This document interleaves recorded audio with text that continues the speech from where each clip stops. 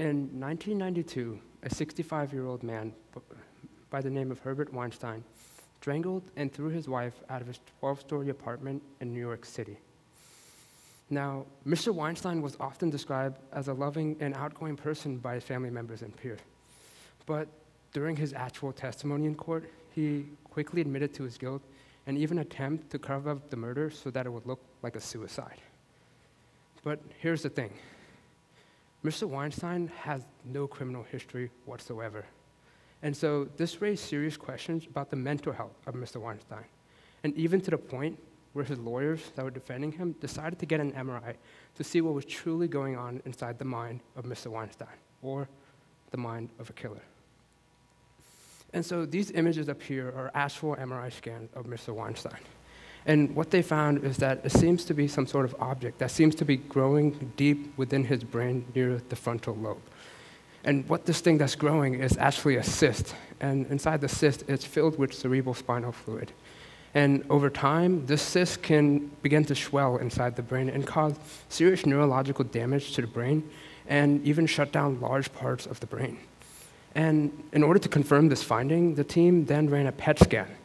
And what a PET scan does measures how well the brain is functioning in different areas. And indeed, what they found was that the areas in which the cysts were growing were also the areas in which there was low to no brain activity. So now the question in court becomes whether this low activity in Mr. Weinstein's brain truly coincides with the violent behavior we were seeing in him. I mean, what was happening is they didn't know how to address this issue. And unfortunately, due to a lack of understanding of the brain during this time period, and the fact that PET scan technologies were relatively new, caused the court and jury to believe that there wasn't enough evidence to justify what Mr. Weinstein had done.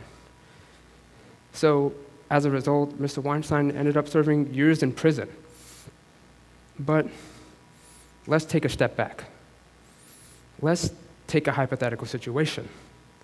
Let's imagine if the surgical cyst in Mr. Weinstein's brain was to be removed surgically. And, in theory, Mr. Weinstein would go back to being himself, right? And if that was the case, who exactly would we be punishing in court?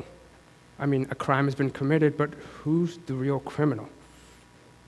And if he was to be excused of this crime, any criminal with any sort of problems in the brain can be excused of their crime. And to further that statement, any person with any sort of problems in their brain can be excused of their responsibility. And that's absolutely nonsense, and that's ridiculous. So the question becomes, where is the line of self-control in the human mind? And these were all questions that were being asked during this case, but were also the very questions that were setting up the foundation for the field of neuroethics. And today, we know that the frontal lobe is indeed, in fact, responsible for many of the cognitive skills that Mr. Weinstein was missing, like emotional expression, problem solving, and even critical thinking. And this makes sense because we know that the brain develops from the back to the front. And what also helps to explain why teenagers don't always make the best decision. But on a serious note, I'm by no means trying to justify the murder of Mrs. Weinstein, but rather raise discussion on what's best to be done if this was to occur in another case. And imagine if one of your loved ones or family members were all of a sudden to become a different person due to some sort of cyst or tumor that was growing in the brain. What would you do? And I feel by raising public understanding of the brain and neuroethics, we'll be better able to treat these, we'll better be able to make more informed decisions and even treat psychological issues that we once thought were incurable. And we're in such an age where the amount of information we're learning about the brain is exponential, and so much that we don't even understand that the fact that it can even change the norms of our society. Questions that are being asked in neuroethics are like, what are the true limits of stress, and how will that change the way business owners treat their employees? Or how does an individual truly learn will revolutionize the field of teaching? Or what is the role of artificial intelligence in our society, and how will that shape our future? And these questions are all deep and at the center of discussion in neuroethics, but are only a fraction of the hundreds of thousands of questions that are being asked in this field. And in order to tackle these questions, we have to still learn a little bit more about the brain. And one of the ways in which we're doing this is through the Human Connectome project. And the Human Connectome project is an effort to map every single neuron in the brain of 1,500 patients from all across the United States and from all different backgrounds. This picture that you see up here is a picture of someone's brain, or more specifically, their neural network, and it's often referred to as the connectome. Now, what scientists are learning about this connectome is that they are unique to an individual, even in twins. So my brain, your brains, or your family member's brain, or your friend's brain, they're all completely different because of different neural network that's happening. I mean, after all, we're all different in our own way, and so is the beauty of diversity in the human race. But there's some serious problem with this project, and some very scary elements that are also coming out of it. Another thing that they learned about these connectomes is that a simple analysis of this connectome can actually lead them to understand what field one would be best at or not. And I mean, who has access to this kind of information? And the way I see it, there's only two outcomes that can occur. One, we could easily begin to discriminate each other and only allow the people who are the best or naturally gifted to succeed in the workforce. Or we can use it as a way to help each other, learn more about ourselves and improve it. And the other element is the idea that the brain is merely just a series of complex neural patterns. And these complex neural patterns is what makes our personality and makes us who we are. And if we can understand how these neural networks are interacting in the brain through this project, we can, in theory, simulate this into a computer. And then, in theory, it would also be able to create a simulation of you, and maybe even learn more about you in the future. And that seems really exciting, but there also comes some serious controversy about this project.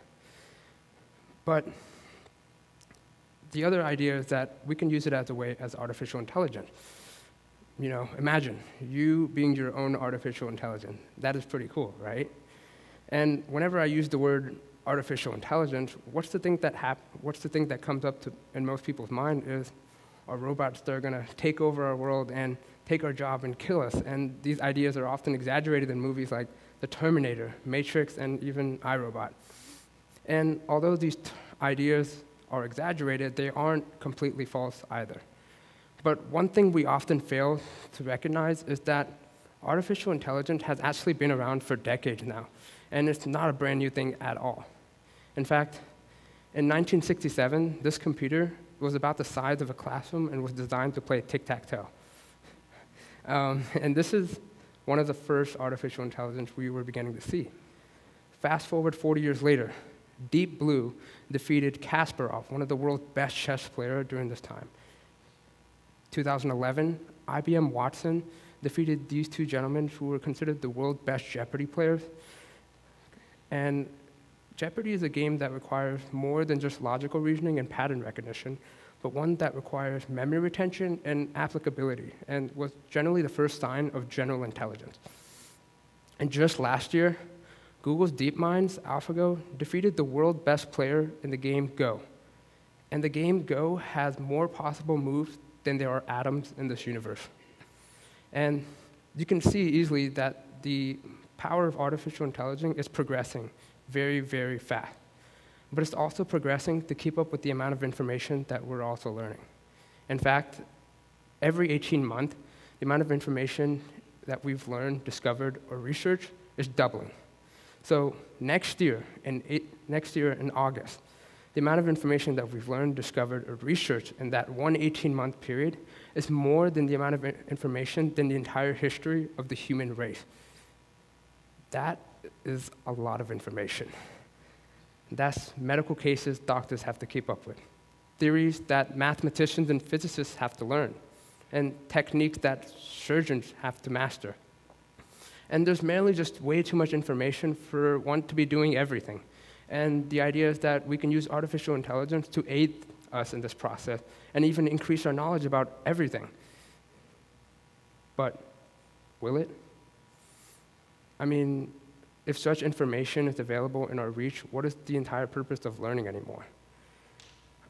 Any questions that we have now can be searched up in a device that's the size of our hand.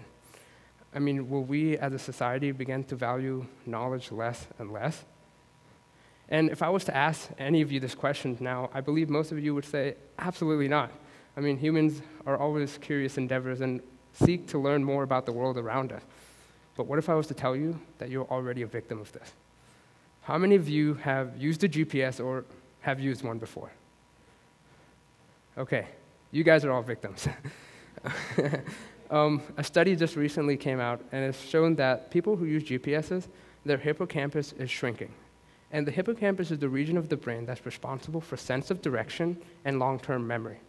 And when we're using our GPSs to listen to Siri or some Google Maps app to tell us turn left, we are not practicing our sense of direction anymore. And indeed, that part of the brain begins to shrink. And in a way, we're actually getting dumber.